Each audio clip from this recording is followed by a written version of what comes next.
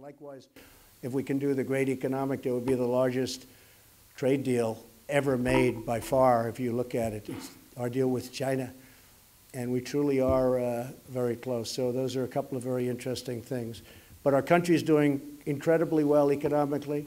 We've picked up, in terms of value, worth $18 trillion. Now China, and I don't want this, but China has lost about $24 trillion.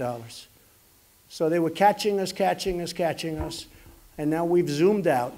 And I can say this, as long as I'm president, they're not going to catch us. And they're going to do well. But I want them to do well, but they're not going to catch us.